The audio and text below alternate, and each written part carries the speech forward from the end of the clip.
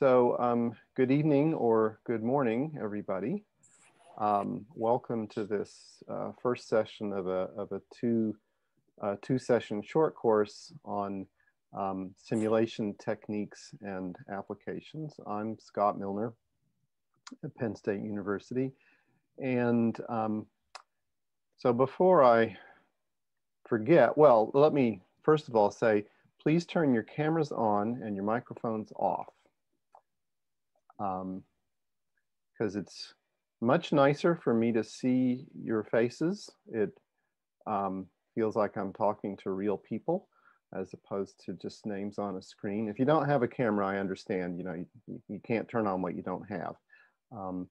But it's nice to know that you're out there. And, if it weren't that, I'd have to make like a little row of stuffed animals or something behind my laptop to talk to.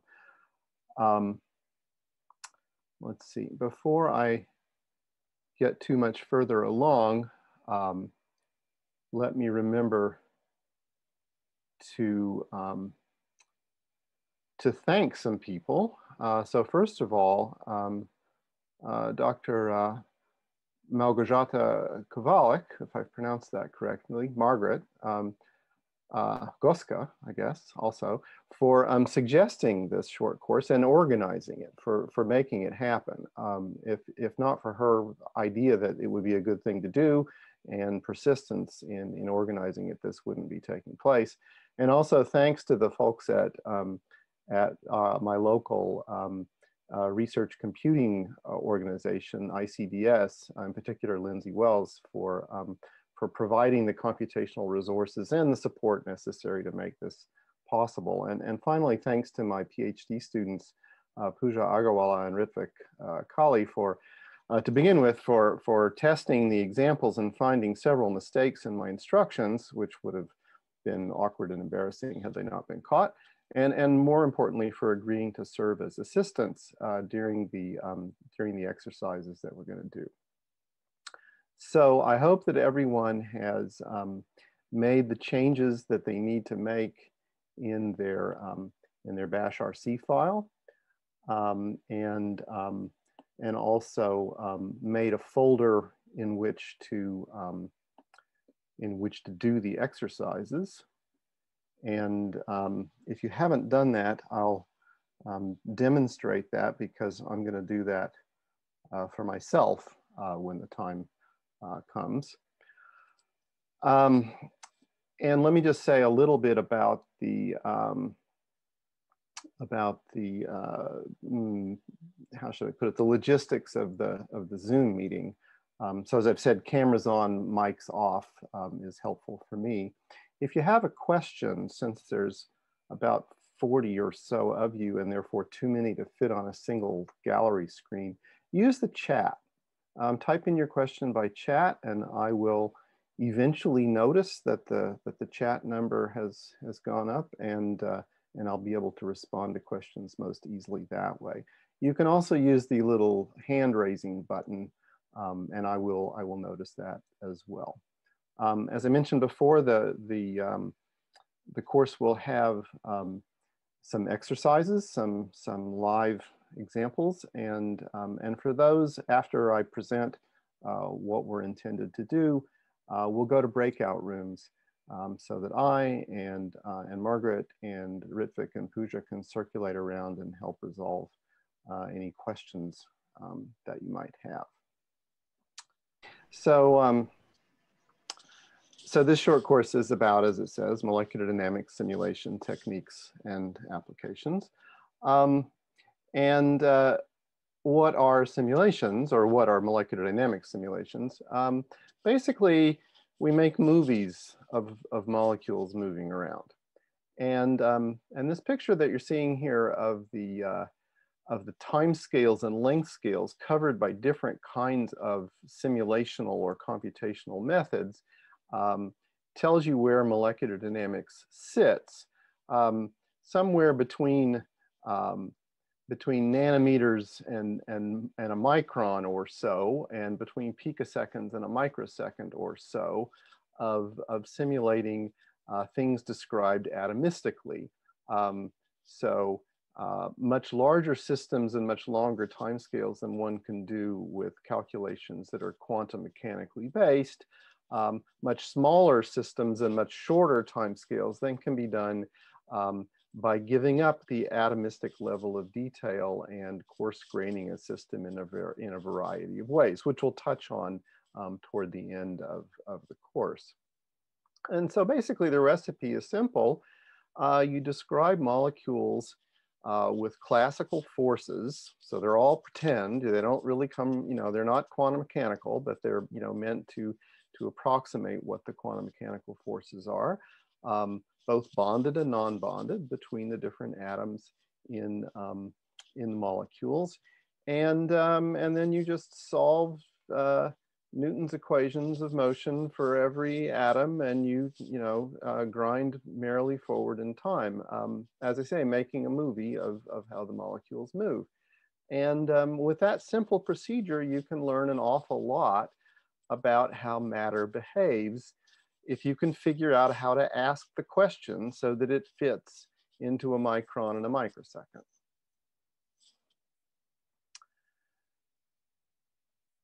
So with that summary of what a simulation is, it's important to realize that the peculiar position that simulations occupy in the continuum from theory to experiment. And I would say, and this might be regarded as a somewhat controversial statement, that simulations are neither theory nor experiment. Well, it's not controversial to say that they're not experiment, but they sure feel like it sometimes, because you make these movies of the atoms moving around, and it just, after a while, I mean, you look at them and you tend to believe in them a little more than you should, and you always have to remember that that it's not really real. But what do I mean when I say it's not theory? What I mean by that is it's not limited in the way that analytical theory is limited. In order to do analytical calculations, or analytical / numerical ones that start with equations, you have to make a lot of assumptions. You have to make a lot of approximations. You make a mean field type approximation or some other thing. And a simulation, in a certain sense, allows you to relax those assumptions. It allows the molecules to move as they want to, without you making assumptions about how they will move. Granted, you have to specify the force laws, but that's a much looser set of assumptions about how the matter that you're simulating will behave than one must necessarily make in analytical theory. So that's a great virtue. And that makes it possible to study many more systems and properties than you can really do with analytical theory of the traditional kind. But as I say, just because you make a movie doesn't mean it's real. Doesn't mean that that your movie is representative of what actual molecules will do. And of course, one must validate that against all kinds of checks that occur to you to make. I mean, clearly comparison against some experimentally measurable quantity, but also comparison against sort of internal consistency and common sense and one's knowledge of how the system must behave. And so I will share with you this definition of the word simulate. Imitate the appearance or character of, that sounds promising.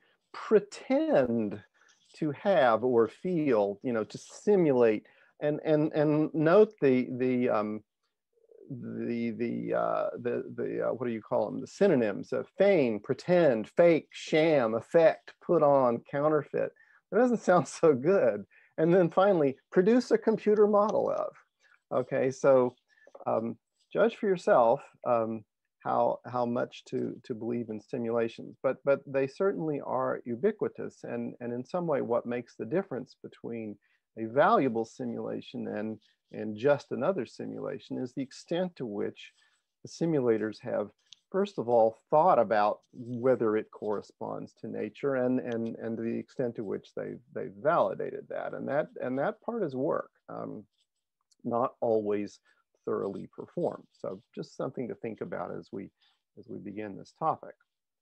So if you decide you're going to do simulations, as I did more or less a year or two before coming to Penn State back in 2008, not having trained in this and not having done research in it before, I decided that because I felt that coming to university that I would be able to approach a wider class of problems and work with a broader class of students if that was the area I was working in rather than analytical theory, which is what I'd done before.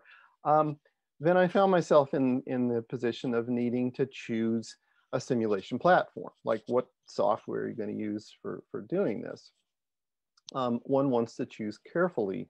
And I think it's worth just thinking about what are some of the criteria. How do you go about choosing a simulation platform? And there are a half a dozen well-developed platforms for doing molecular dynamics simulations. So how do you choose? Well, you want one that's fast. So a lot of effort has been invested in making it efficient.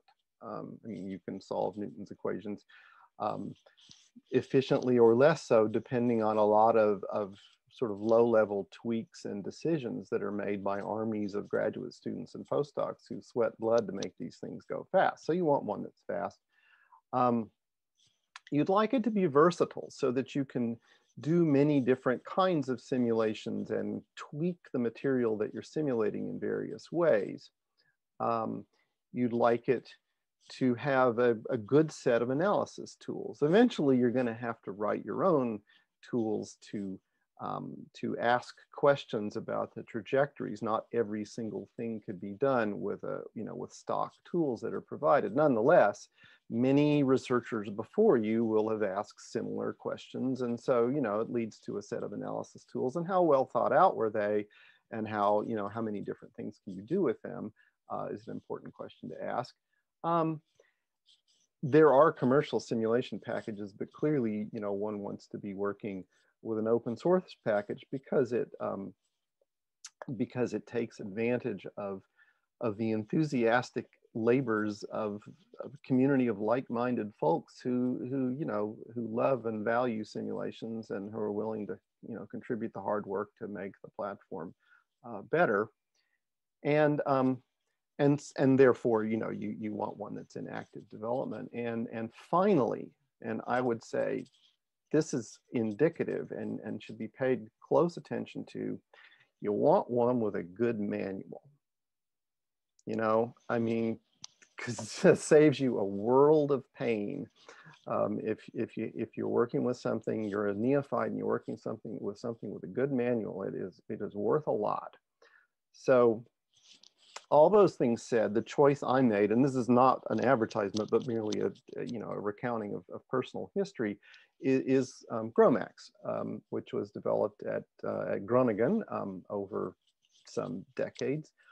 And so that's the software that I've used here. And this isn't meant to denigrate other choices, but just these were the things I thought about when I was making this choice. And one wants to choose carefully because you invest a lot of time in learning how to use the thing.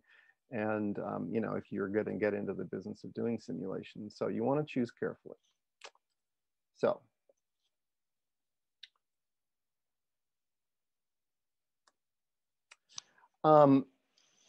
versatile as the platforms are, there's a set of additional tools that one requires. And again, one, as a faculty member thinking about setting up a group, or you're setting up your own research effort, you want to think carefully about what are the additional tools you need and where are you going to get them and which ones are you going to take the trouble to learn how to use.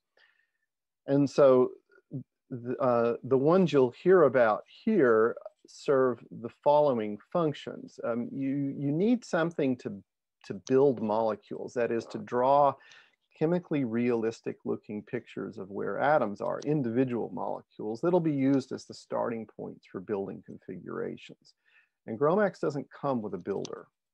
And it is apparently a labor of love to build a decent molecule builder because non-commercial packages tend to have crummy builders. The exception to this, in my knowledge, is is Avogadro, actually the previous version. There's an Avogadro 2, and the one you want is this one, is a really nice builder for molecules. And we rely on that quite heavily for building single molecular structures for the most part. You need something to look at the movies. So GROMACS has a very primitive viewer of movies. You need to look at the movies because you can learn a heck of a lot by looking at them, and you can diagnose a lot of weird artifacts by looking at the movies. It's the first thing you should do basically every time, you know, when you're running a new kind of simulation, is to look at the movie. You can catch a lot of mistakes that way. And what we use for that purpose is VMD, which is really a user interface for the simulation package NAMD, built by folks at the University of Illinois. And it's a great viewer and has a lot of other nice features, and you'll use that a little bit in the exercises this evening. The third thing you need is something to plot your results. So as a matter of workflow, GROMACS produces data files that you get once you analyze your trajectories, and those data files are, you know, it was decided, I guess, in the development of GROMACS to write those in a form that that was readable by a plotting package called XMGrace. And there are other, you know, Unix-based command line type plotting packages. This one has a graphical user interface as well as being scriptable, and so it's a nice choice and certainly simplifies the workflow for dealing with GROMACS output, and produces decent looking graphs. So that's an important tool to become familiar with. And finally, and not open source, when, as we'll discuss later, you need to do quantum mechanical calculations to find out about the potential interactions between inside molecules, usually like bond stretching potentials or angle bending potentials or what have you. Those calculations are done using quantum chemistry packages. And for this, at Penn State, we take advantage of the fact that we have a site license for something which otherwise would be rather expensive, which is Gaussian. And you won't use that in any of the exercises this evening, but I'll give an indication about how we use that in order to make realistic calculations for intramolecular potentials when we need to. So those are, you know, some of the tools that one requires in addition to GROMACS itself.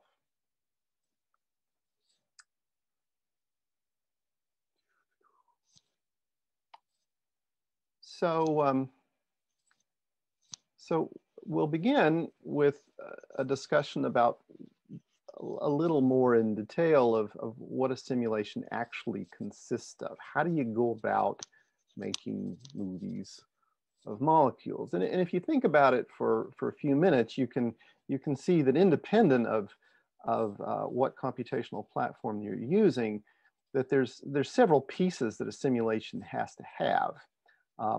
No matter what platform it's done under, and other platforms will have equivalent structures or input files or what have you that serve these same functions. And so, you know, having heard about this platform, you know that if you went to look at another one, it would have to have stuff that did these same things. Basically 4 pieces. First of all, the movie has a starting point. So there's an initial configuration, right? Where are the atoms and particles at time 0? And in principle, how fast are they moving? Although if you're doing a simulation at finite temperature, you might very well just generate the velocities according to a Maxwell distribution. But you for sure have to say where everybody is to start with. So you have to build an initial configuration, and sometimes, as we'll discuss, that's actually non-trivial.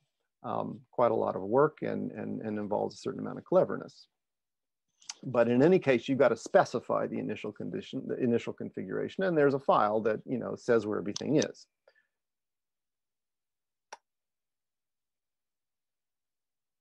The next thing you need is a force field or a potential. In other words, the rules for computing the forces on all the atoms.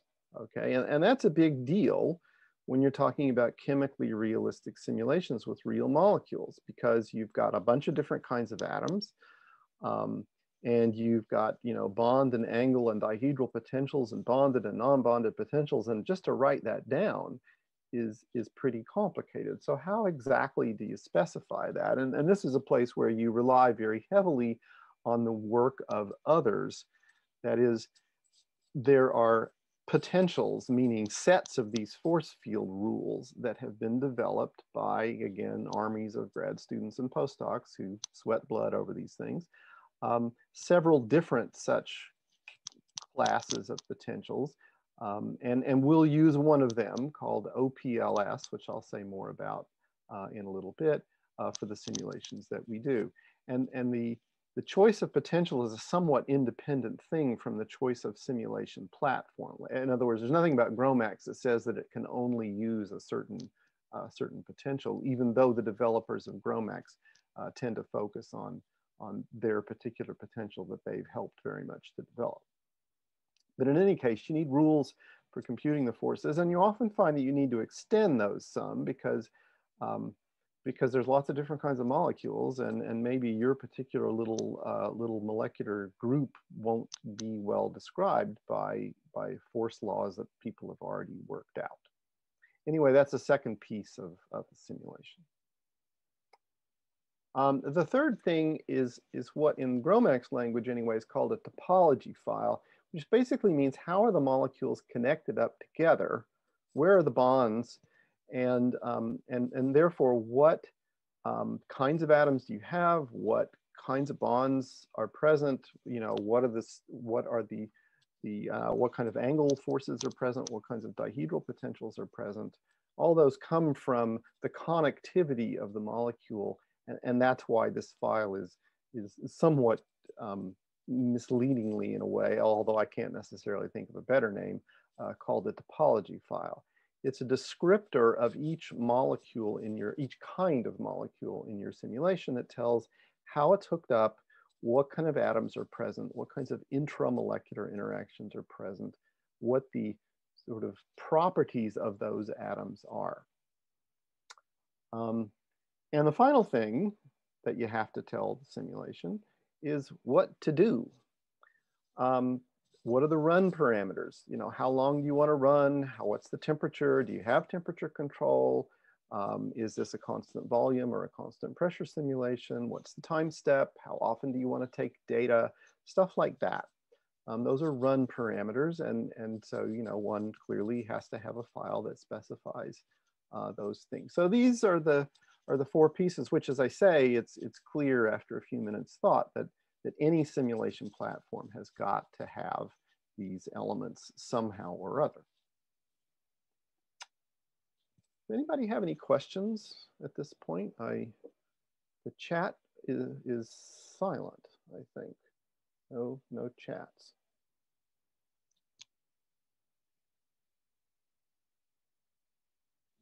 Well, I'll encourage a question by just taking a sip of coffee. Actually, this is empty. It's just completely fake, but.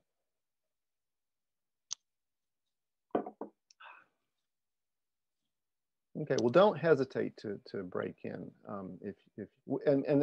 Indeed, using the chat to break in is meant to be a low barrier, right? You don't really have to interrupt. Just type a question, and it should eventually come to my attention that there's a chat. Okay. So let's look a little bit more in detail at what these inputs look like for the particular case of GROMACS. So, for example, configuration files, which tell, you know, where the atoms are. So here's a picture of decane, and two different kinds of configuration files that are of interest to us are on the lower left, the kind that Avogadro builds, which is the configuration for one molecule, and it's called a PDB file. It stands for Protein Data Bank, because it's the format in which protein structures determined by X-ray crystallography are stored, are archived. And what you can see is that, you know, with some header information, basically it's a list of atoms. Um, their atom numbers, 1, 2, 3, 4, 5, 6, 7. There's atom names, you know, C1, which clearly means the first carbon, H11 is the first hydrogen attached to that, blah, blah, blah. The residue name, which in this case is PEB, which we made up, which stands for polyethylene beginning. And then there's the XYZ positions. And down at the bottom, there's information about what atoms connected to what. And that's a file that gets made by Avogadro and fiddled around with by us. On the upper right is, you know, what a configuration file looks like that's input to GROMACS, called a GRO file, which just stands for GROMACS. It's useful to bear in mind what these file extensions stand for, because they all stand for something. And if you remember what they are, it helps you know what that file is supposed to do. So this one here, again, is a list of XYZ positions and also velocities, as it happens, for the different atoms, and they're all, you know, in order from the beginning, you know, to the end, one molecule after another. This is a melt of 3,200 atoms, which is however many chains of decane that it is. And I'd have to think for a minute to figure that out. But you know, there's a picture of the melt that it is over there on the lower right.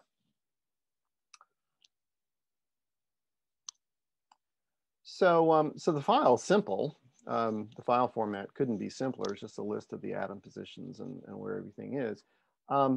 Building it, on the other hand, is can be kind of a nuisance, and we'll talk about that more tomorrow. But just to think about it for a minute, if you have a crystal, if you were simulating a crystal, which is not typically what you do with molecular dynamic simulations, although you can. I mean, molecular crystals are more interesting because they have more motion in them, right? If you have, you know, a crystal, you know, made of rather weakly associating molecules, it's got interesting competition between energy and entropy. Anything that's, you know, tightly covalently bonded is not a very interesting EMD simulation. But if you have a crystal and you know what the structure is, then building it is just stacking up stuff where it's supposed to go, right? I mean, all the atom positions are known, and you know it fits together because it's a crystal, and you know that you know the structure. So that's not so hard. Building a liquid out of roundish molecules is not so bad either, and GROMACS has tools for that, which basically just randomly insert molecules and keep trying until they achieve roughly the density that you want to be at. They don't necessarily make the most beautiful arrangement that way, okay? But, you know, you get a pretty good arrangement, and you can relax it later, and anyway, it gets to the right density just by more or less inserting stuff. You can see that if molecules are big and funny shaped, like sticks, for example, or polymers, this is not going to work well. You will have a hard time achieving liquid-like density with just randomly, blindly inserting molecules into space. That won't work, and we do a different thing as a consequence. If you want to make a solution, okay, well, really, that's just a liquid with, you know, if it's a solution of roundish things like salt water, which is what the picture is on the right, then, you know, you can make it by first making water, and then you maybe replace some of the water molecules with sodium or chlorine, which is about the same size. And so it's not too hard to make a credible looking salt solution, which again, you know, is going to need to be sort of relaxed and then equilibrated. But if what you want to build is something self-assembled, like a bilayer, for example. So on the left there is drawn, you know, a set of oligomeric polymer diblock copolymers. The blue one likes water and the red one doesn't, and so this thing will tend to self-assemble into a bilayer, but not a crystal. The thing that it really self-assembles into, a snapshot of it's on the right. That's hard to build, basically impossible to build by fiat, right? Because it's ordered, okay, because the molecules tend to point in the normal direction, but it's disordered. and they're polymers, so you can't stick them in at random because they'll land on each other every single time and you'll get some crazy high energy. So how the heck do you build a thing like that? Well, the answer is you build a more ordered thing and then let it relax. Okay, let the simulation, in other words, build the structure from something that knows about the symmetry of the built object, but doesn't try to get the details right. And that's a tricky thing to do. And actually, this is a snapshot from some of the work of my PhD student, Ritvik Kali, who's serving as an assistant in the short course here. So you'll actually hear some more about, just very briefly, about the work that this is a part of later in the course.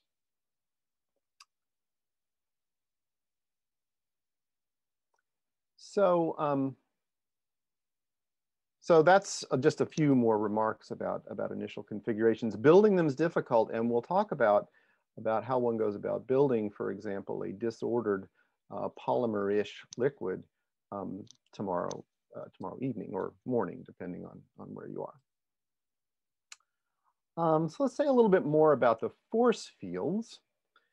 And you remember that I said at the beginning that these are, we're using classical mechanics and therefore what we call classical force fields. There's nothing quantum mechanical about it, though we're trying to represent the forces that would come from real quantum mechanics, and they are necessarily approximate. First of all, the real potential is some horrible multi-body thing that, where all the atom positions matter all at the same time. And that, you write that down and then you shudder and immediately approximate it.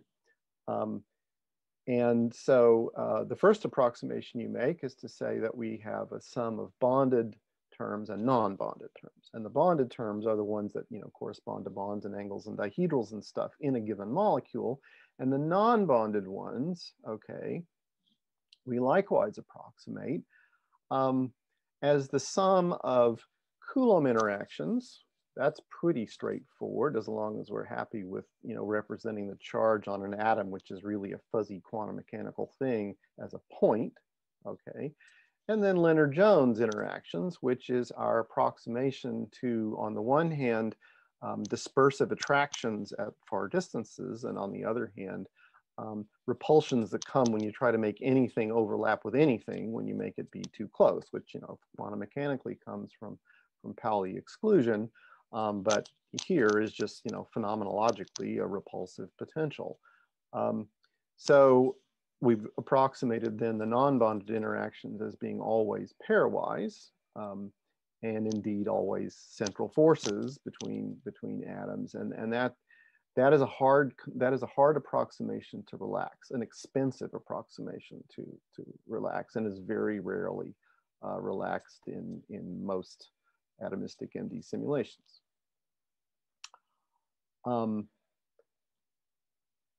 Right, just as a remark about the Coulomb interactions, even neutral molecules, you should think of as having charges on the atoms, okay? Partial charges, we would call them. So a water molecule is neutral, right? But that it has a big dipole, okay? And so if you're gonna assign charges to the oxygen and the carbon and the hydrogens, you're gonna assign a negative charge to the oxygen, you're gonna assign positive charges to the hydrogens, to represent something about its electrostatic interactions with its neighbors. And how one goes about making that assignment we'll talk about later. But even neutral molecules, right, have locally positive and negative bits, and those things interact pairwise, with Coulomb interactions in the simulation, and thereby, representing some of the reality of how these molecules interact with each other. Okay. So the topology file, now it starts to get complicated. How do you go about specifying the force field and who's connected to what and so forth? So this is a messy business. The first thing is it has kind of a top-down structure. So there's a file called the top file for topology, and the whole system that you're simulating has one.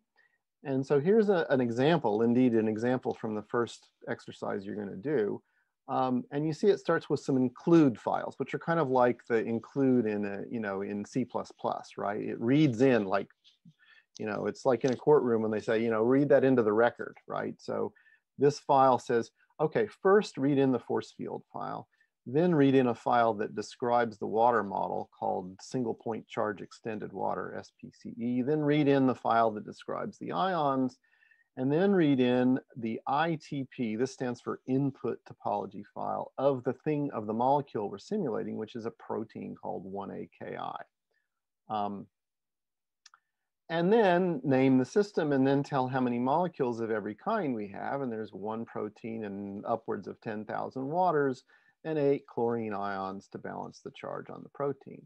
And so that's the structure of the topology file, simple enough. If you go poking around into it and say, well, okay, but what's in those files? What's in this force field file? Well, it doesn't look like much. It reads in some defaults and then it reads in 2 other files, FF non-bonded and FF bonded. Okay, well that sounds like probably that's telling me something about the non-bonded and bonded interactions. Well, okay, what about that ITP file of the molecule? That's where you start specifying really how the molecule's hooked up. And making those files is hard. And we have various techniques for doing it. But just to give you an idea about what's in it, so here's one for decane. It's got a certain number of atoms in it. I have only included the first, the first CH3 and CH2 group and ... There's more. And then there's a whole list of bonds. 1's bonded to 2, 2's bonded to 3, 3's bonded to 4, and so on, right? And a whole long list of angles, and a whole long list of dihedrals, and so on. So that'd be kind of a mess to make by hand. You could do it.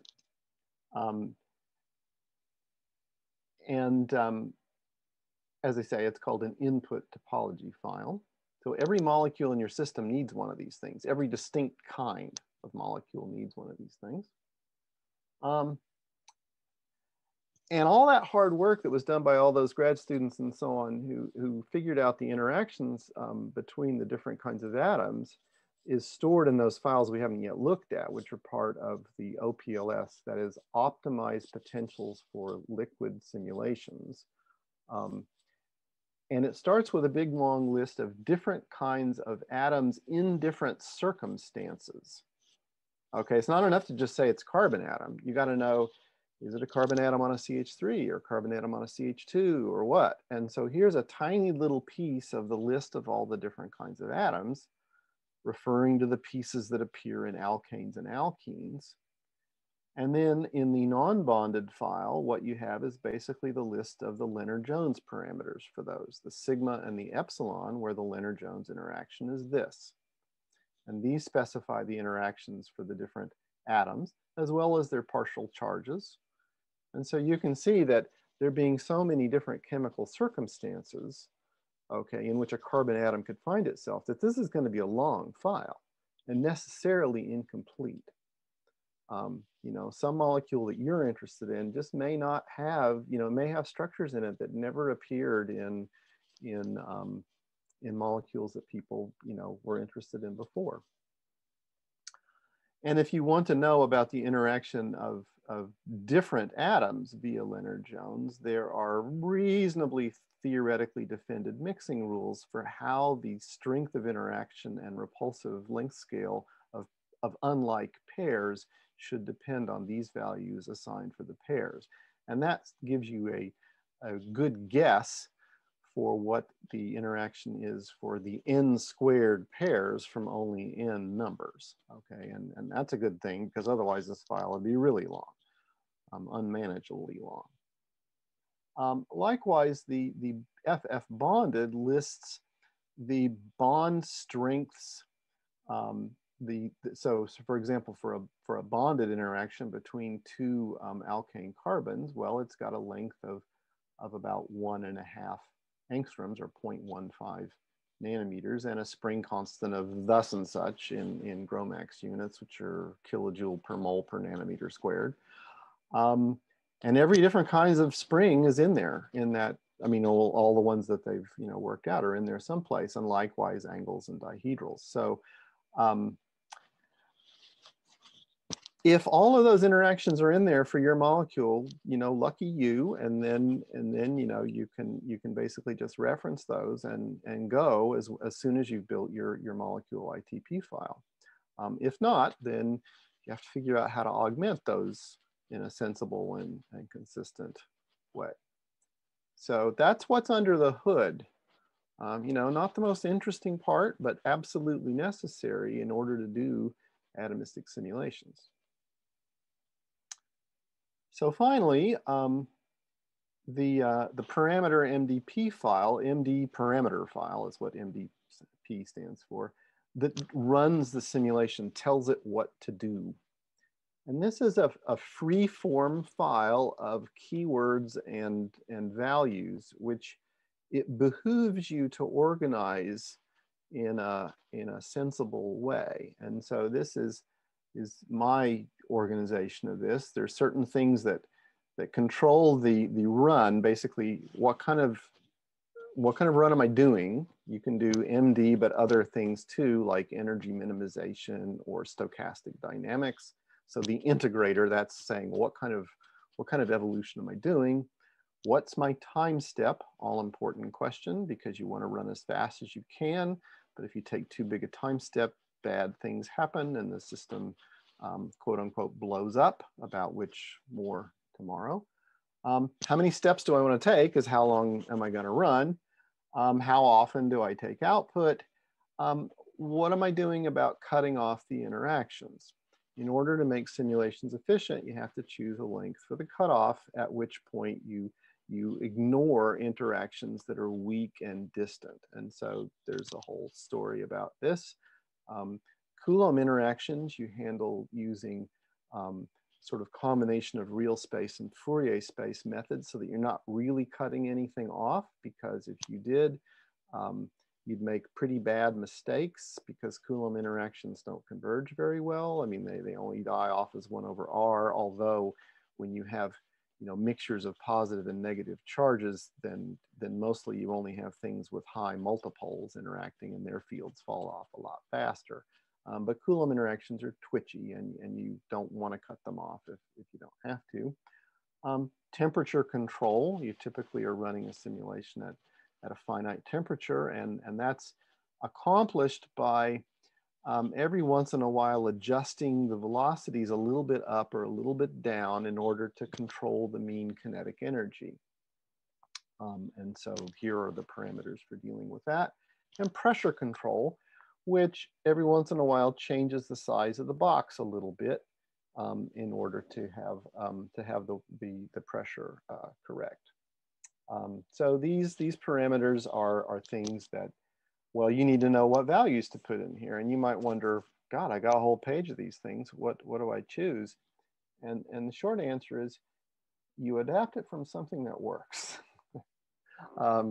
These are not things that you necessarily estimate. I mean, so these cutoff values, it's sort of known from experience what kind of values give reasonable results without causing you to run too slowly, because the bigger you make the cutoff, the more interactions that you have to calculate in order to calculate the force on a given atom, and then the slower your simulation is going to go.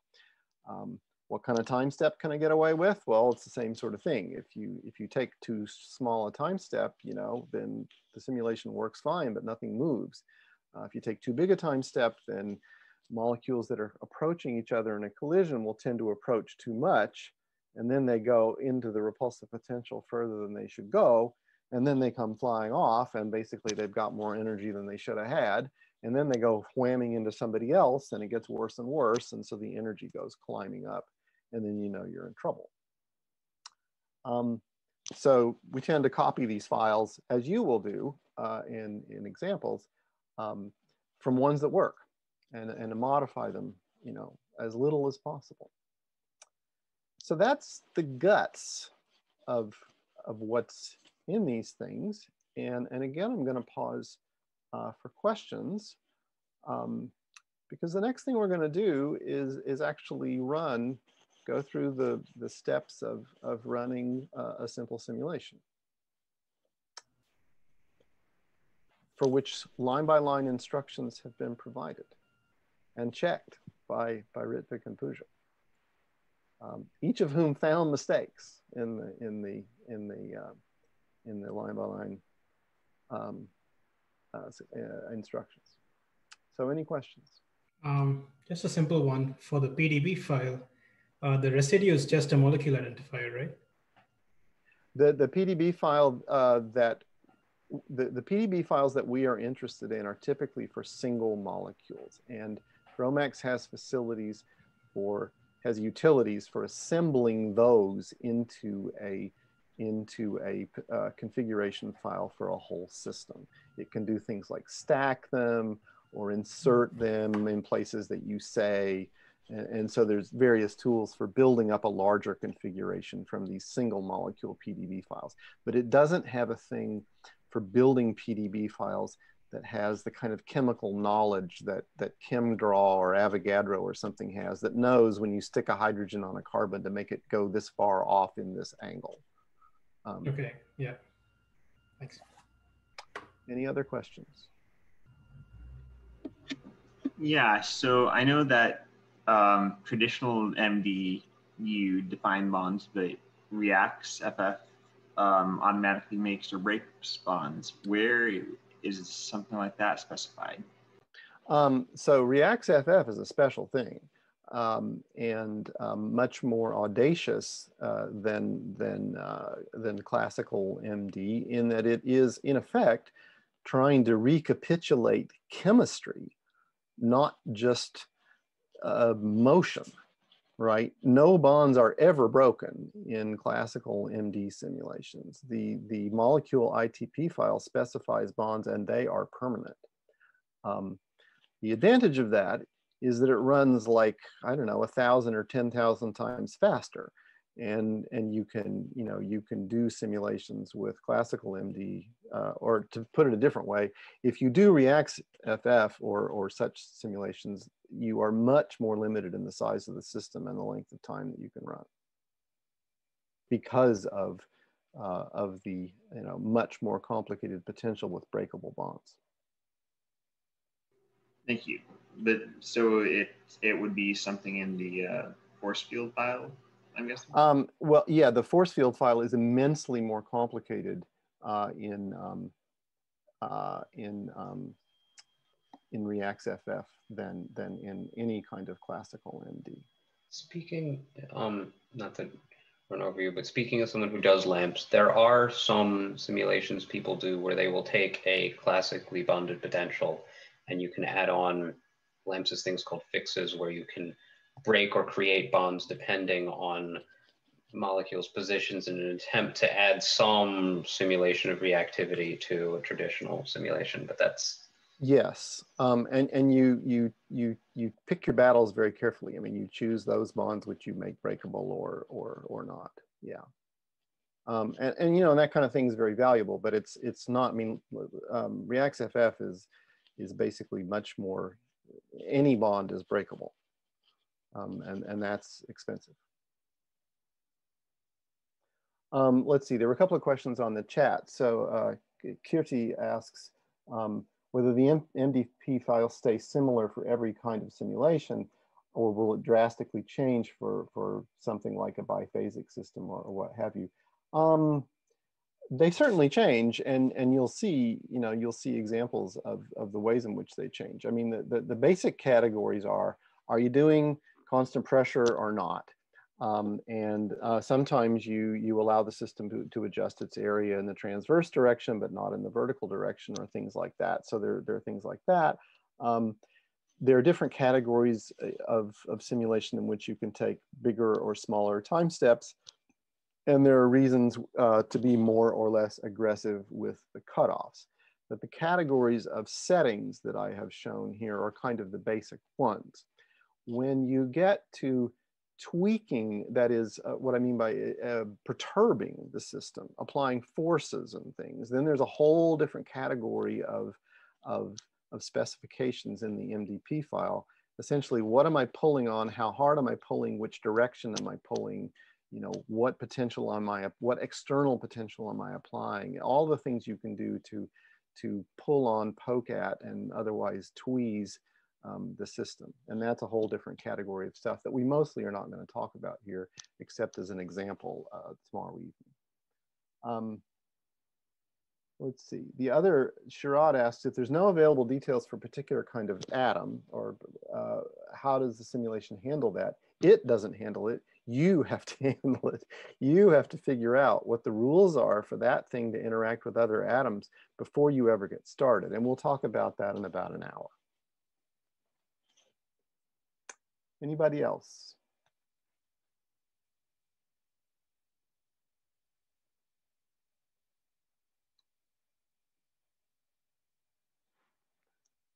Okay, so we're going to run a simulation, and I want to first go over what we're going to do, and then I'll put everybody in breakout rooms so that we can help resolve any difficulties that you have in doing it. Now, if there's anybody who hasn't yet made themselves a folder in which to work, looks like there's more folders than there used to be. So I've got one here, but it's empty, and I'm going to copy the tarball into my folder.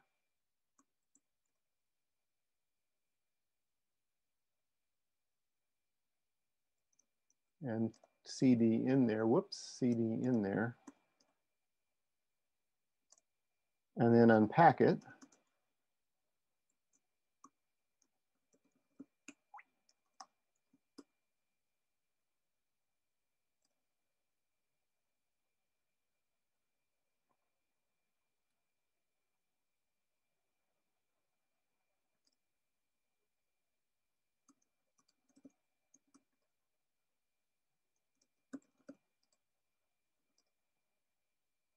Right. So the structure of these, there's 4 examples that we're going to look at, and each example's got its folder. And the first one is going to be this lysozyme example.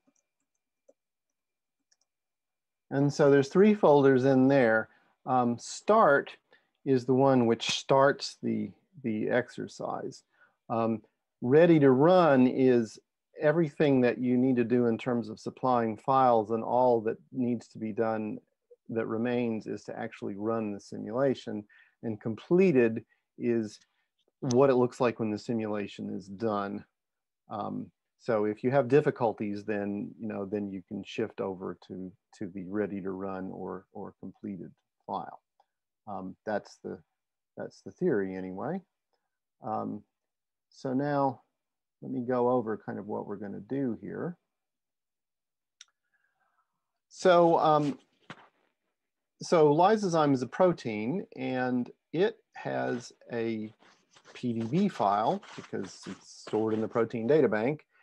And what we need to do is to take that file and turn it into a molecule ITP file. And because GROMACS was developed by people interested in biochemistry and biophysics, there's a lovely tool for doing that called PDB2GMX. And what it does is it takes advantage of the fact that proteins are built out of amino acids, and is thereby able to create a topology file by using that information. And so the command for that, all GROMACS commands start with GMX, and then the actual command is written there, GMX, PDB to GMX. The input file, F, is the PDB file. The output file is the configuration file, a GRO file, and the P, the topology file, is the molecule topology file, which when it comes out of PDB to GMX is a complete system topology file. So what we will do is do a little editing of it on the next slide, I think. I believe, maybe not on this one. Yeah, no, never mind. So then you have to, no, that surely I have to edit this thing. Sorry, I'm just running back and forth like a chipmunk across the road. We need to make this GRO file a little bit bigger. that is to extend the boundaries on the sides of the thing so that there'll be room for enough water that it stays away from its periodic images. That's what that next command is for, the gmx edit conf. And you'll notice right away that, you know, GROMACS commands are all command line commands. This is not a graphical user interface program, right? Which means it's scriptable. That's, you know, so it's old school, right? But it's Unix philosophy. And so you can put the, you know, commands together in scripts in a much more convenient way than if it were, than if it did have a GUI, which it does not. So we added the configuration to center the protein. That's what the C is for. To add a boundary of a nanometer, that's what the -D is for. And then you need to create this system topology file by simply typing this in to a text editor. Okay, so if you're comfortable in VI, use that. If not, the editor gedit is available and will pop open a you know, a visual mouse and cursor and menu type editor to create this system.top file. As I mentioned, and as you received an email, line by line instructions of what you're supposed to do are included there. So I'm going to just go ahead and skip to the next slide because you do have copies of the line by line instructions. So then what you have is a naked protein in there that you have to add some water to, and there's a tool called Solvate, which accomplishes this. It puts solvent water around the protein, and so the first thing is the configuration of the protein, but you can solvate things that aren't proteins, so CP. And then the configuration of the solvent, which is a little box of equilibrated water that it kind of sneaks in wherever there's space. And the output of that, the -O, is the solvated GRO file, and it updates the system topology file according to how many waters it's stuck in there.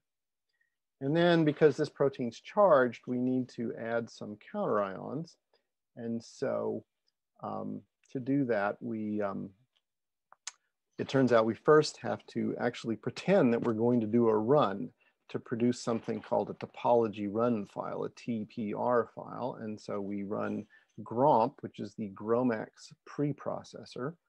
And the input of that is kind of a little minimal MDP file, a configuration, and a topology file, the three things that you need in order to get a run started. And then it builds for you the topology run file, which is basically everything that MD run actually needs to run. Only we don't run anything. It's just a quirk of GROMACS that the thing that puts ions in place of water needs a topology run file. So we create one, and then we use genion and hand it the topology run file, the GRO file with the protein and the water, the system topology file. We tell it the names of the ions we want, and then we tell it we want we tell it we want 8 anions, so the number of negative charged ions, and it finds 8 waters and sticks them in there. So you see this sort of, begin to see this, the kind of workflow of GROMACS is to use these different utilities in sequence to modify the files in the direction that you need in order to build the system. So the next thing that we do after we've done that is to actually equilibrate the system because we put this protein in and we put water around it, but maybe not in a very nice place. And so we equilibrate it in 3 steps, which are energy minimization, just to get everything sort of in a local energy minimum. We then do a short simulation at fixed volume and temperature. And then we typically would do a simulation at fixed pressure and temperature, and thereby achieve something which was more representative of an actual arrangement of molecules. So, so this is probably a good place to switch over to actually carrying out the line by line instructions. which, let's see.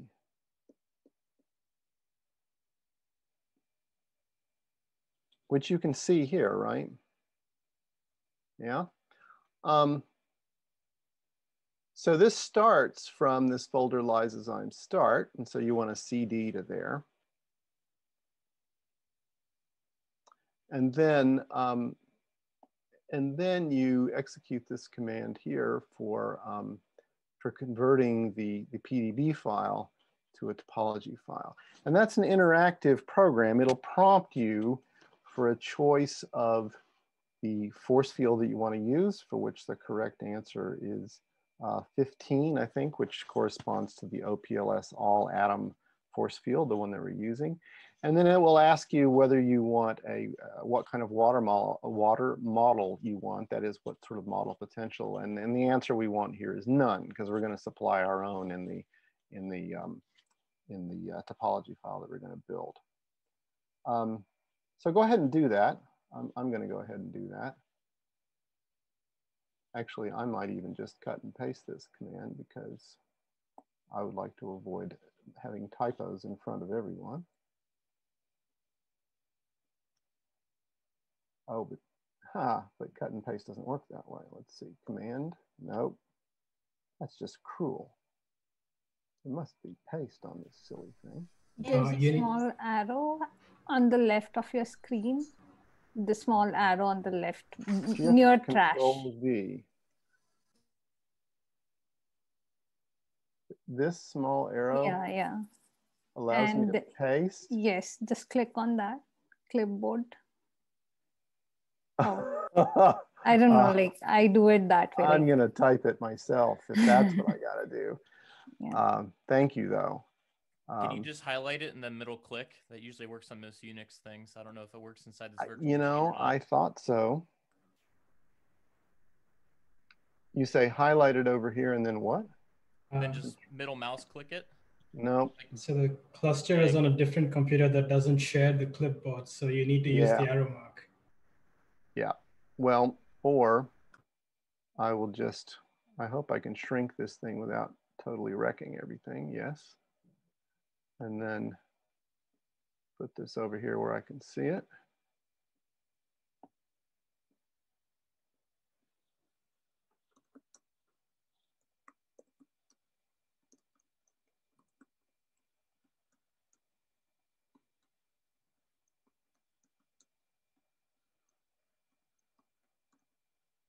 You should all be doing this. Not good. Oh, of course I'm, yeah, good start.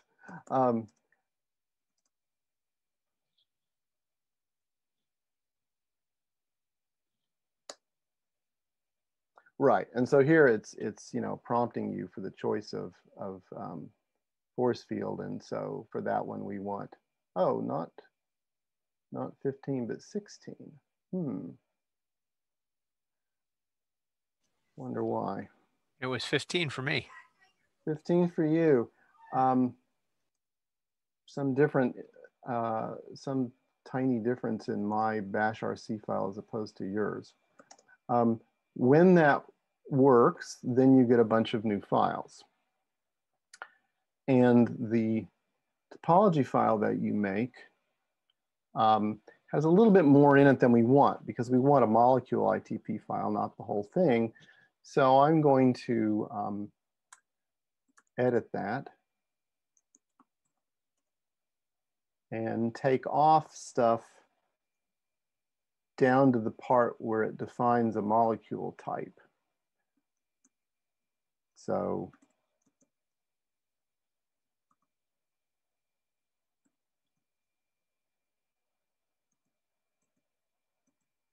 and I want to call this something else, 1AKI, I think. And then I want to go down to the bottom and strip out the stuff here that defines a system and so on, which again would be a system topology file type thing. So like so. And everything else is fine. And so I'll rename this as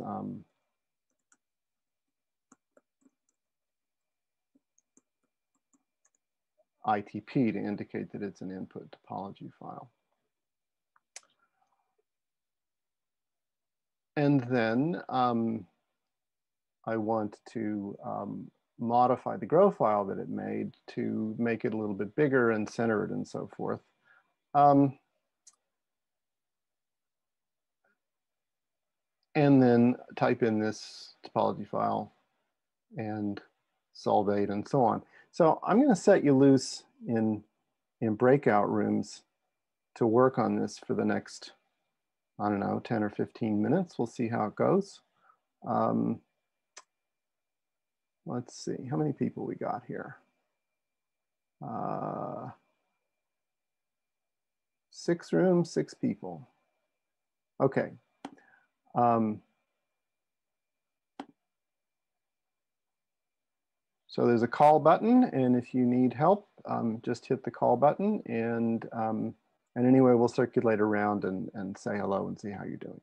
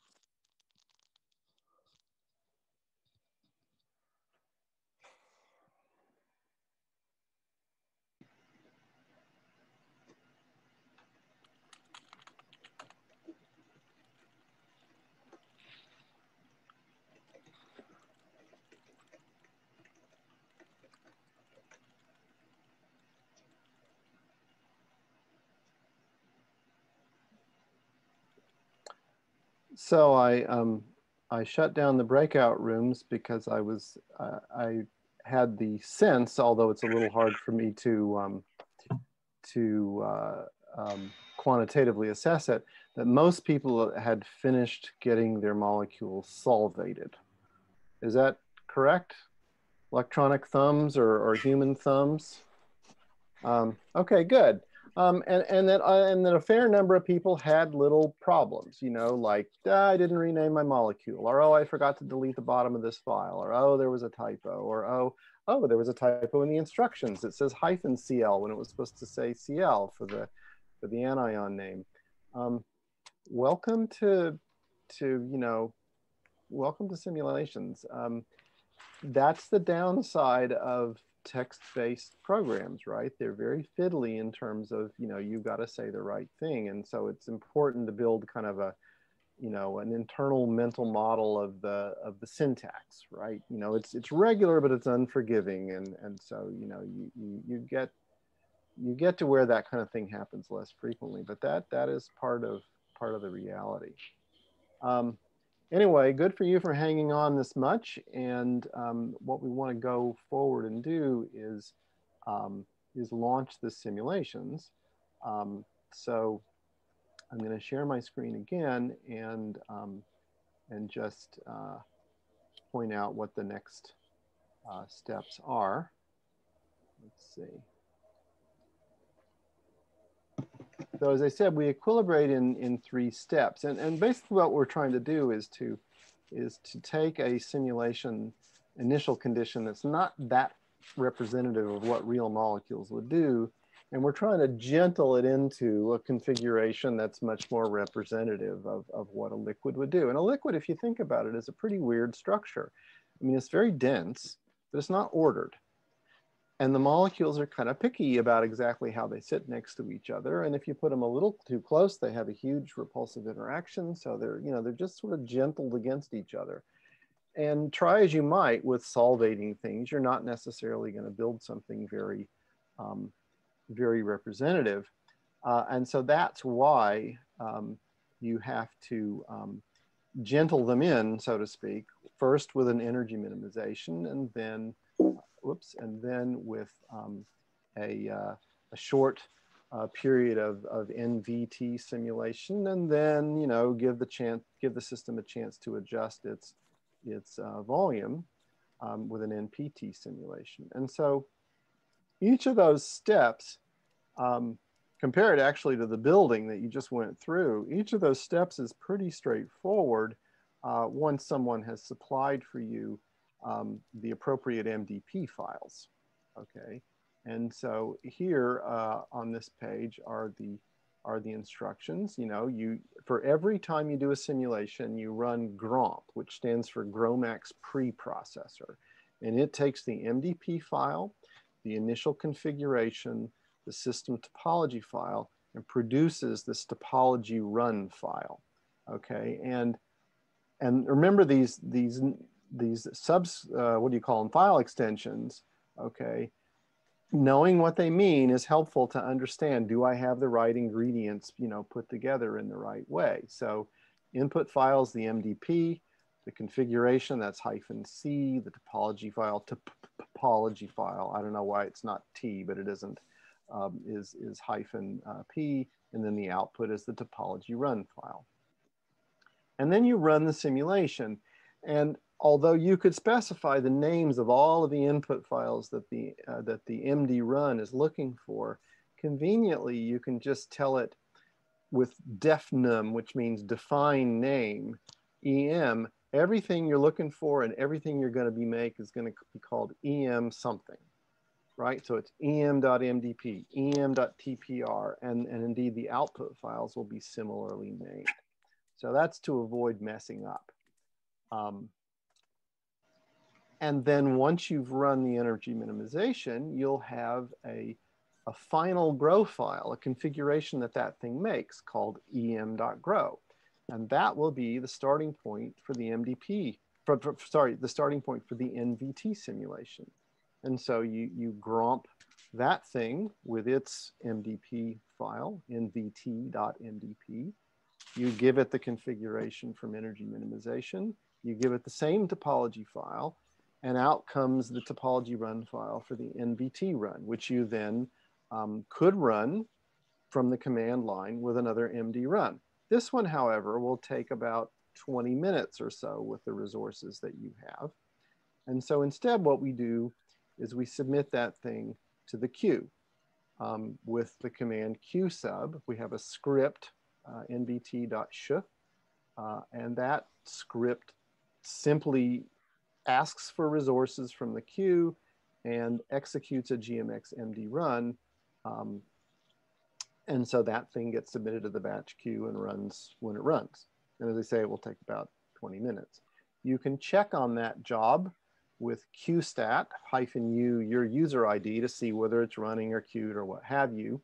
And when it finishes, you can ask the configuration questions. For example, there's an energy data run file, which is produced sort of like, how should you put it, diagnostic data on the simulation, like energy versus time, temperature versus time, pressure versus time. And you can ask for those things with the command gmx energy, producing a thing that you can then plot. So what we'll do then is run the energy minimization and the NVT runs and submit those. And then while they're running, we can talk about or do something else. So these are the steps that one wants to do next. Let's see. As you can see, all these things have names. And just one other comment about, you know, what you can see while a job is running. If you're impatient, you can look at the log file that MD Run makes. And it is giving a little printout every once in a while, depending on what you specified for how often to give an entry to the log, of what's the energy, what's the pressure, and so on. And this allows you, if you look at it, to see trouble. Like if the energy goes shooting up, trouble. If the pressure is some, you know, crazy value, trouble. That kind of thing. When the run is done, the bottom of the log file gives useful information about the run, including how much time was taken doing various stuff. And what you hope to find is that almost all of the time was spent calculating forces, because that's the expensive part of a simulation. And then the final thing is that it tells you how long the job took and how many nanoseconds of simulation time per day of real time you're getting. And this is a measure of the efficiency of the run. And we'll have more to say about that later. In terms of what's in the script file, here's a very simple example. Those comments at the top of the script file are requests to the batch queue for resources. What account am I running under? How many nodes do I want? How many processors on that node? How much time do I want? And then I change directory into the directory where I was when I submitted the job. That's what that cd pbs-o workdir does.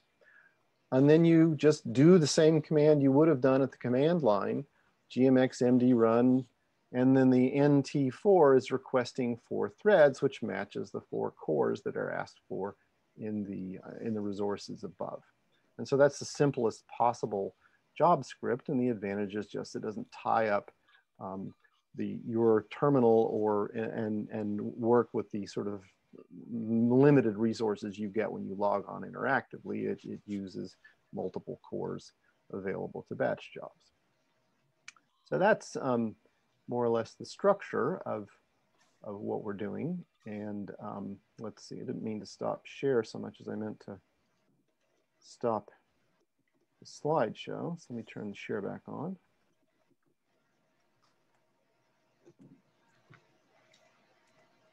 And so now what we are doing is this part of the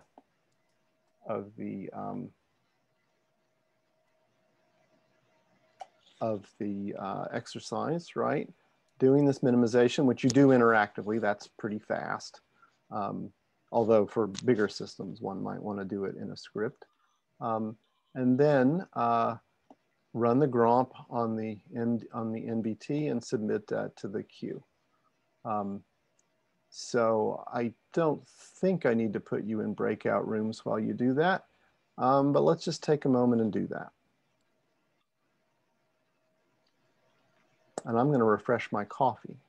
So I'll be back in a couple minutes.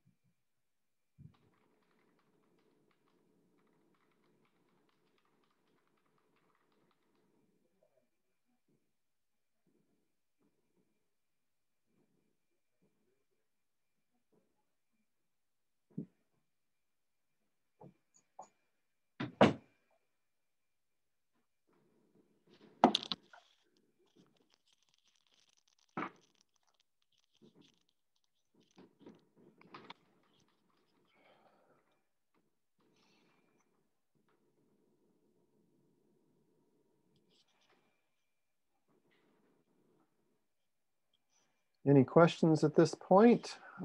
If you have a question, either as you choose, raise your hand, speak up, or send a chat.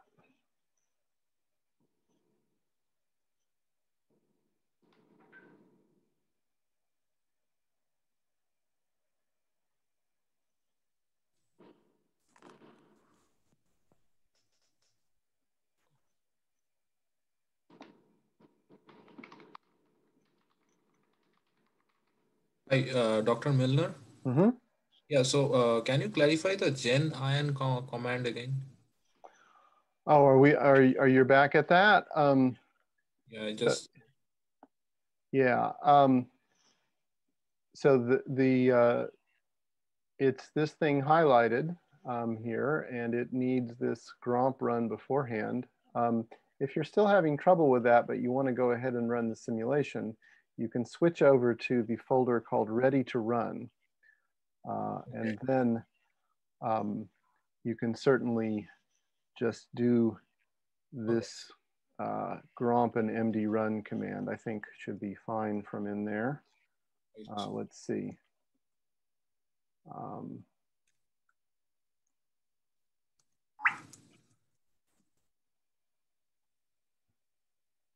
So let me just verify that. I will do the same thing.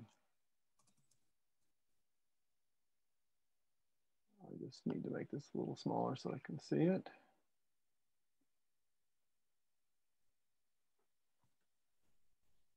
Whoops.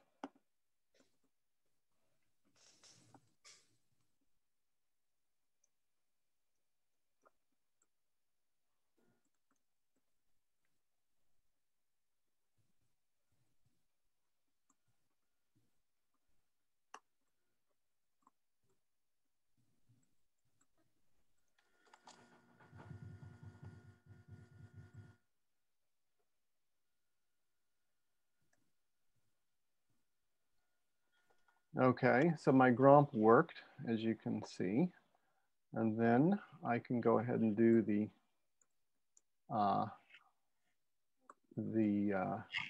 energy minimization by invoking MD run.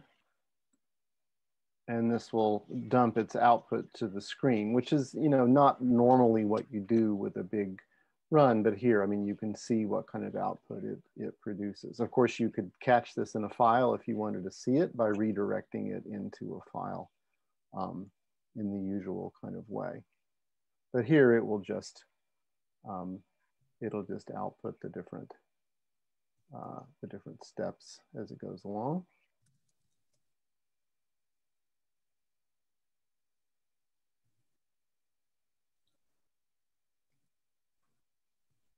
Dr. Miller? Yeah. I had a question. So the number of water molecules or the solvent molecules that are added in one of the commands. Yes. If you look at the system.top file that was there in the ready to run directory, it was different from what we were, when we were executing the command, were coming out to be.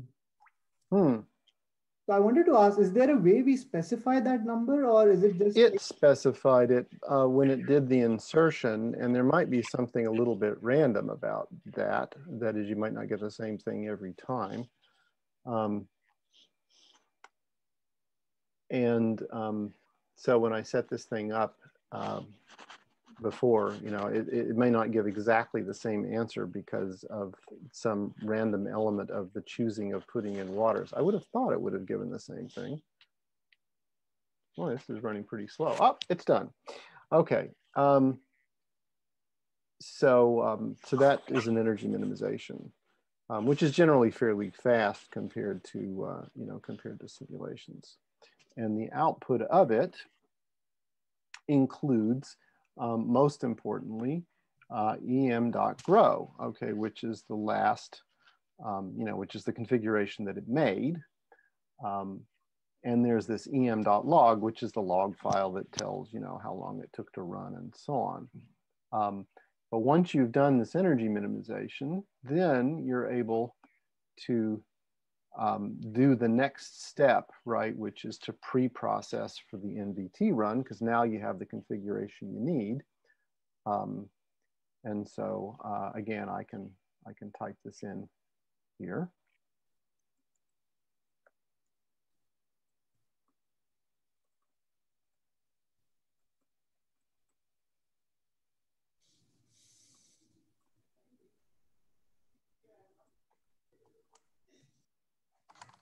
Right, so this is GMX gromp, the input file is the MDP, the configuration file is em.grow, the topology file is system.top, and the thing that we're making with this pre-processing is the output file, nvt.tpr. And that's not good. Probably I forgot to copy posre.itp into the ready to run. So maybe it should be called not quite ready to run. Let's see. The ITP file, the last lines need to be removed, which is not. Yeah, but the MBT actually, I think actually uses the position restraint. So I'm going to just copy that file from start into ready to run because it's in there.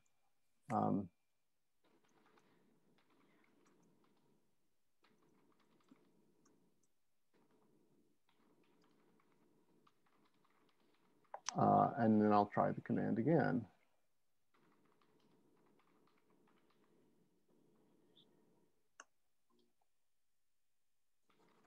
Okay, now it worked.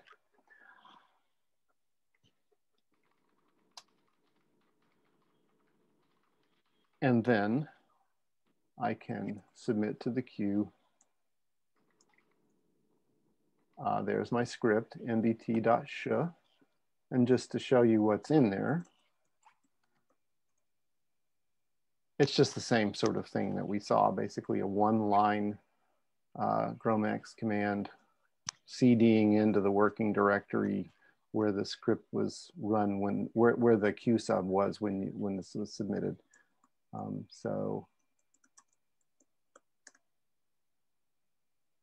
then if I qstat, I'll see that it's queued, but will be running soon. Okay. So while that's running, and I hope that it's running for everybody, is there anybody who's had trouble and not gotten that thing submitted? If there are people having issues with that, please chat in.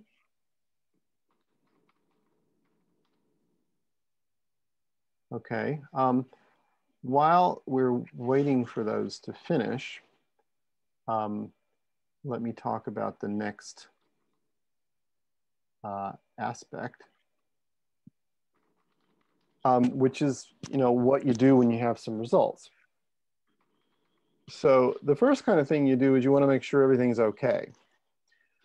And the ways of doing that are, if you were trying to equilibrate something, then what you expect to see is that the energy is fluctuating along and not changing in time, because that's the way equilibrium systems work. And likewise, that the pressure, if you had done a constant pressure run, would be fluctuating along and not doing anything special.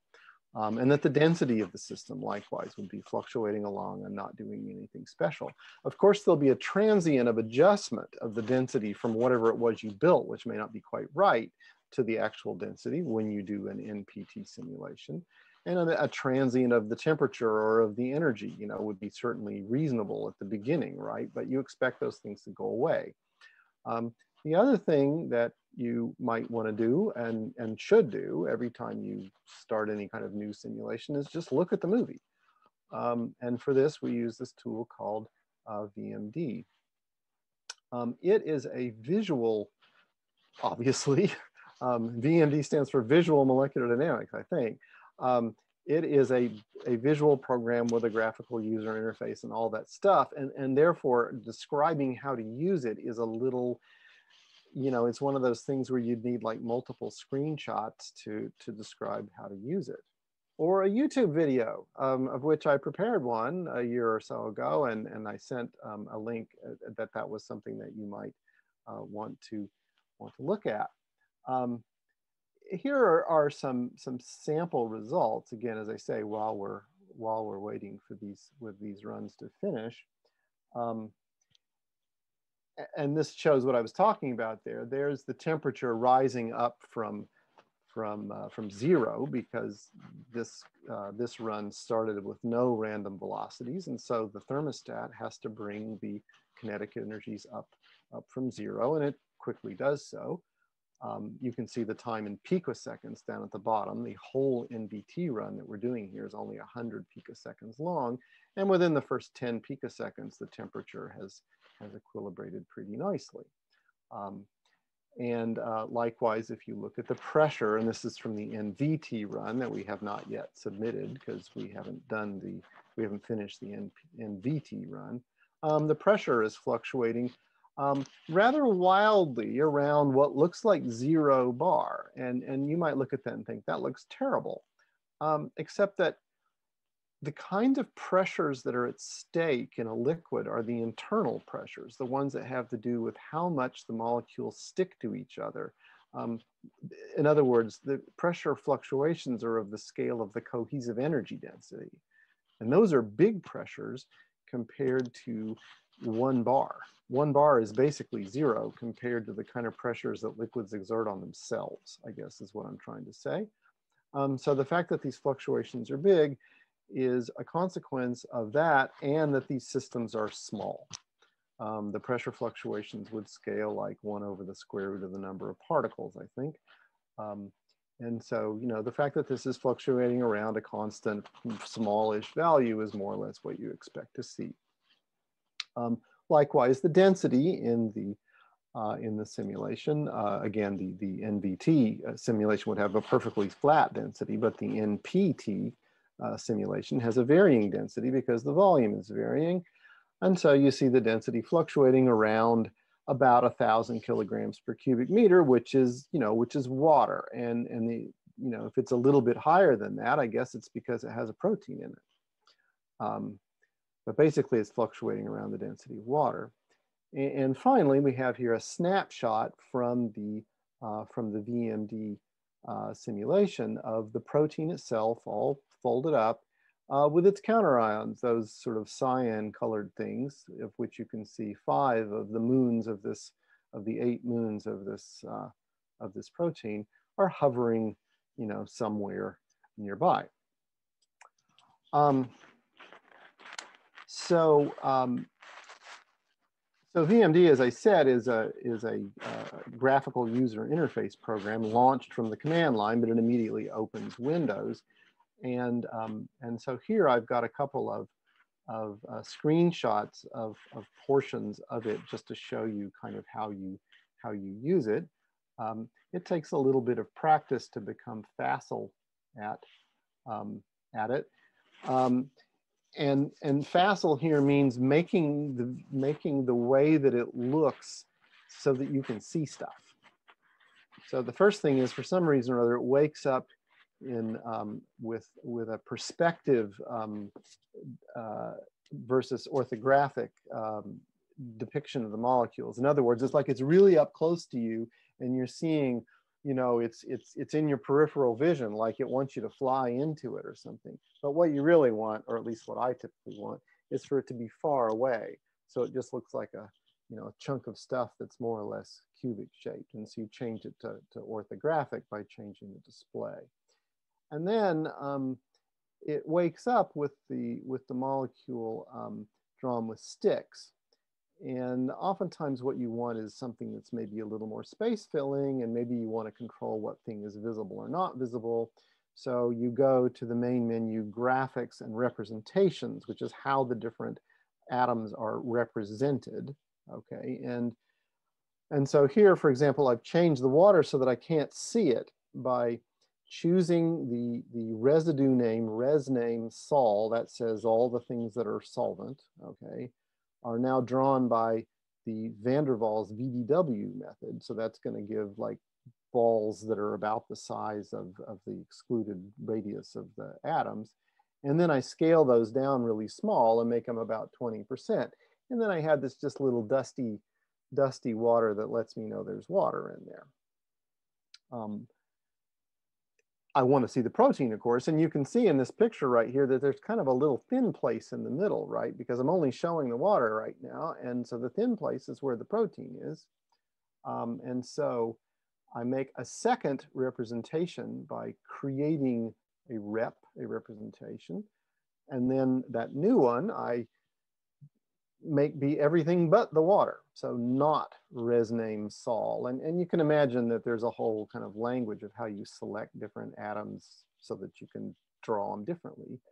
And here all I do is just draw those also with van der Waals space filling spheres, but I set them to be full size.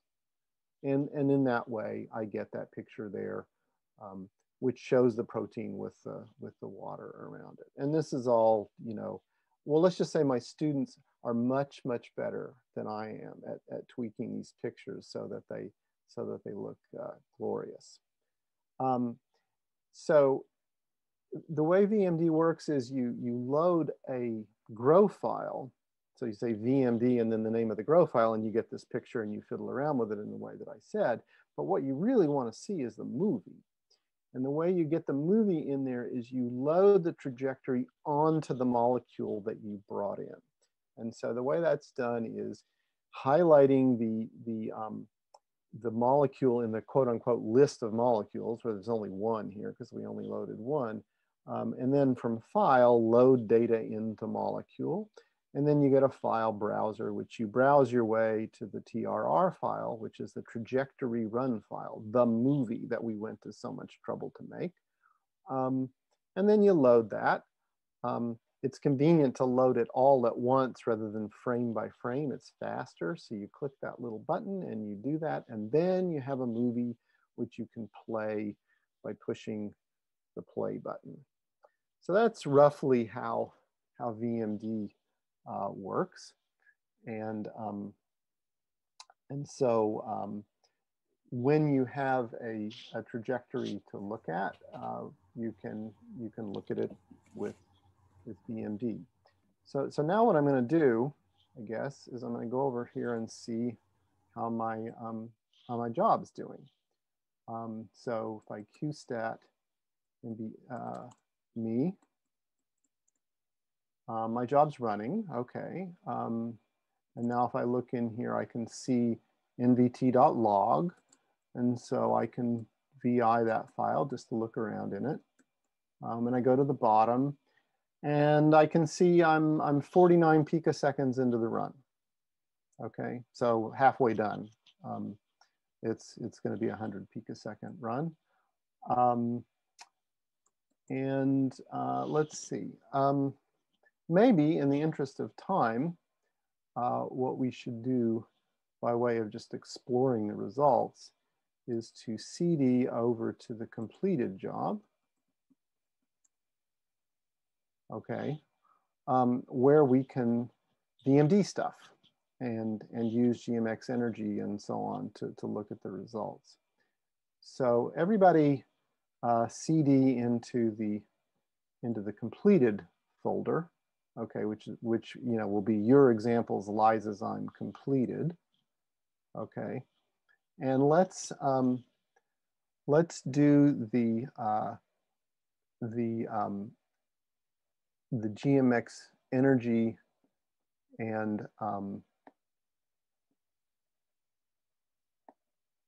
to get the temperature and pressure and density time series, and then launch VMD and fool around with the visualizer. Okay, so for this purpose, because VMD is kind of fiddly, I'm going to put us back in breakout rooms. One other comment is the GMX energy program utility is interactive, and it will prompt you with a long list of things that it wants to know which of those you'd like to extract.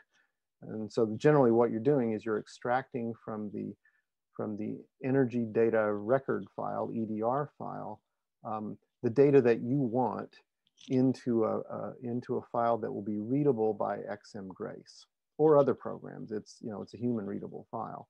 But it's directly set up with headers so that you can plot it in XMGrace. So shift over to that part of the the exercise, and I'm going to put us all in breakout rooms again so that we can play with that a little bit. So the next topic that I want to spend the final half hour of today, being generous with myself to give myself an extra 10 minutes for the 10 minutes I squandered trying to figure out how to share my screen.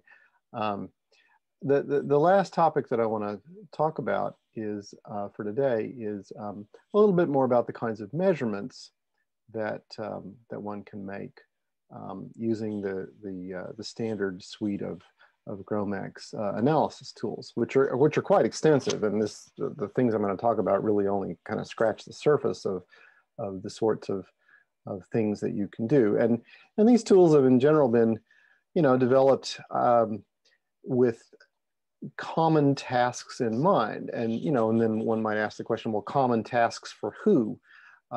What kinds of measurements are repeatedly done, and you can learn a little bit about the community of people who were involved in the development of this by looking at what the tools are. But it's a broad suite in any case, and so I've put together a set of examples that you can do based on completed simulations, which I'm first going to talk about, and then I think in the last few minutes I'll set you loose into breakout rooms to try some of them out. But they're really rather simple by comparison to what you've just done. Excuse me.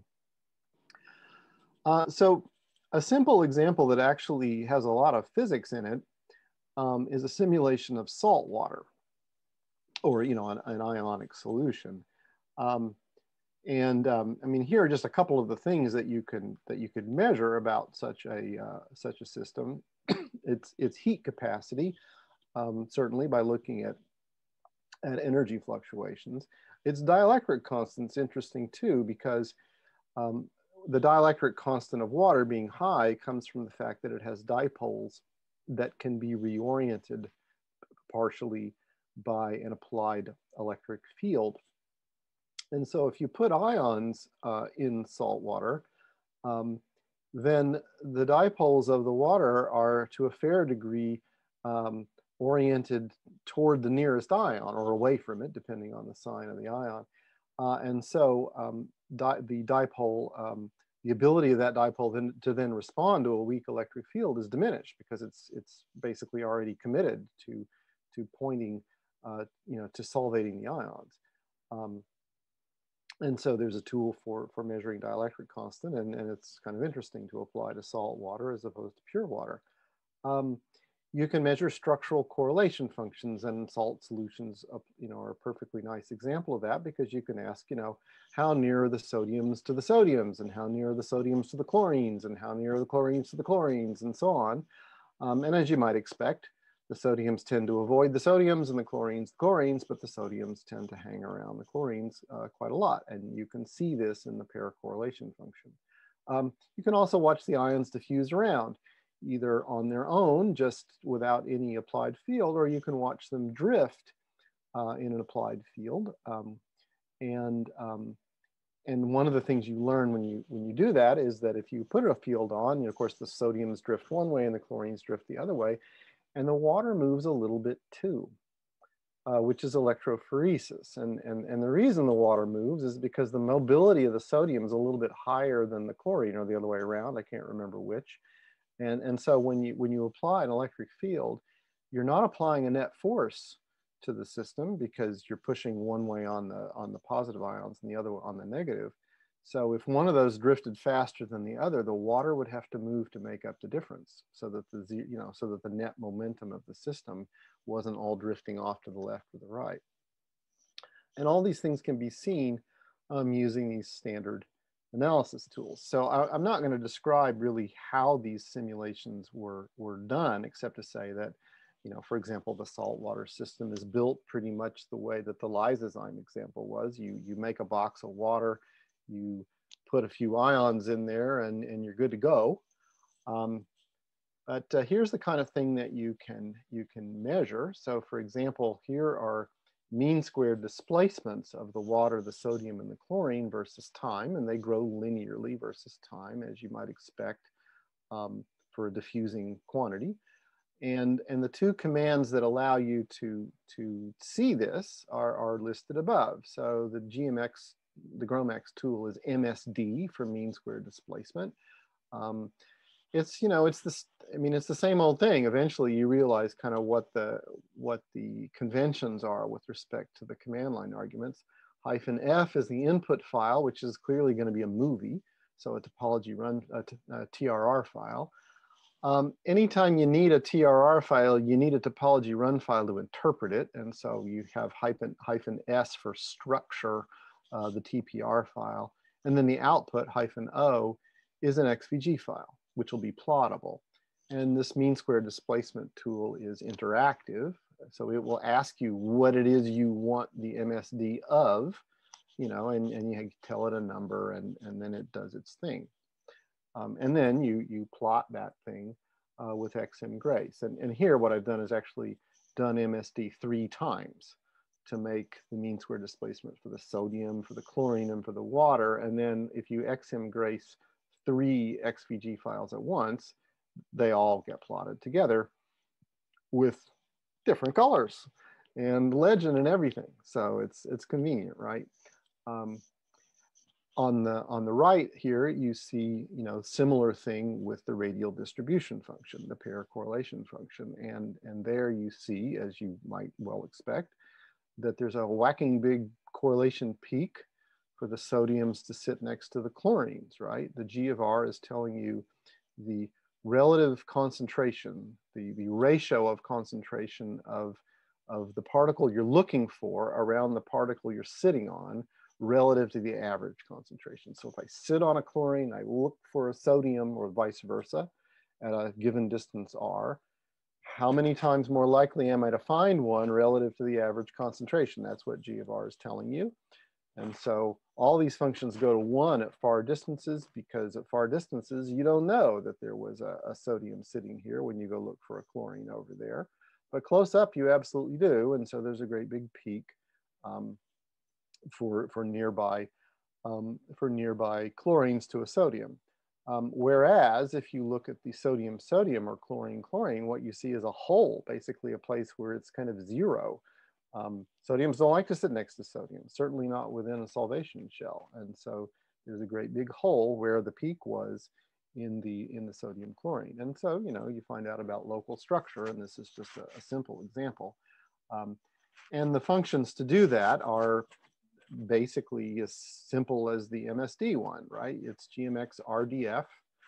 Again, the input file is the movie, the topology run file. You have to give it the topology structure file, the S file, and the output is a correlation function. And then you view that with XMGrace, here three of them at once. And RDF is an interactive thing as well, because you got to tell it, you know, what thing it is you want to correlate with what. So you make 2 choices of a number in response to a query. And then here are 2 other things that you can do. So as I mentioned, and this is a sort of a new thing that we haven't talked about yet, I mean, you can run simulations with external fields applied, and in particular with an electric field applied. That's an option that you've got to tell it in the MDP file. It's a condition of the run. You know, please put a field on. Once you've done that, then you discover your ions don't diffuse anymore. They drift, right? So they have a steady drift, and the tool for observing that drift is TRAJ for trajectory. And the TRAJ tool, with somewhat fancier command line options, can tell you about the steady motion of the particles that you're asking about. And so that command up there, GMX TRAJ, is with its command options, is what you need in order to measure the steady drift of the sodium and the chlorine. And if you look closely, you'll discover that the water is drifting ever so slightly in one direction. Not very big, okay, but the right-hand side of that line is a little bit higher than the left-hand side of that line. And that's electrophoresis.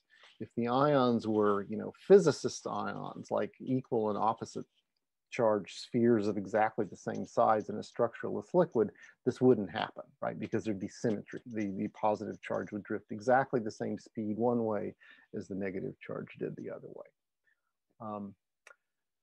And finally, you can find out about dielectric response, interestingly, by watching the dipoles fluctuate. So this is a sort of a subject that would take a few minutes to explain, but there's a thing called the fluctuation dissipation theorem, which says if you watch something fluctuate and it fluctuates a lot, then it's easier to bias that thing by putting on a weak field. And so there's a relation between how much a thing fluctuates and how easily it would respond to an applied field.